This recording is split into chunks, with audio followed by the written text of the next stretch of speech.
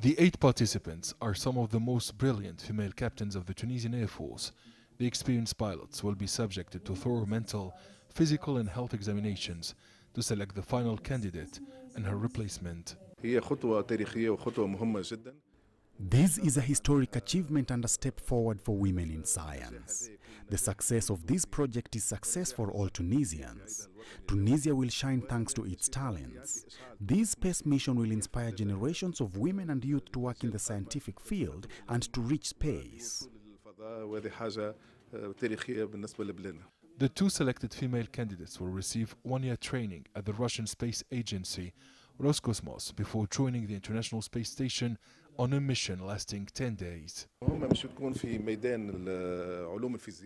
astronauts will handle a scientific mission in physics and medicine. This space mission will be made in coordination with the international research centers and in partnership with Tunisian specialists here and abroad. The scientific experiments will be done for the first time in the world. The results of this mission will contribute to the service of humanity. The current occupants of the International Space Station sent a message to the Tunisian candidates expressing their support for the project and their expectations to welcome the first Tunisian astronaut in her upcoming mission. I am very happy to realize this dream. Being pre-selected for this space mission is already a privilege and an achievement. I thank you very much for giving us this chance to dream for ourselves and for all Tunisian women. We are inspiring all Tunisian women. We are being courageous for all women.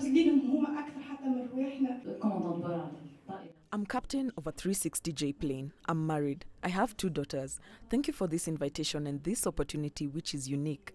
I hope to have the honor to raise the country's flag in person in the space station. Telnet Group said the idea of the first Tunisian and African astronaut was born 2 years ago, before materializing this month with the official launch of the project. Telnet Group announced that the project of the first Tunisian and African astronaut has received the support and encouragement of the Tunisian government and the president. The International Space Station mission will be held in 2024. Adnen Choauachi, CGTN, Tunis.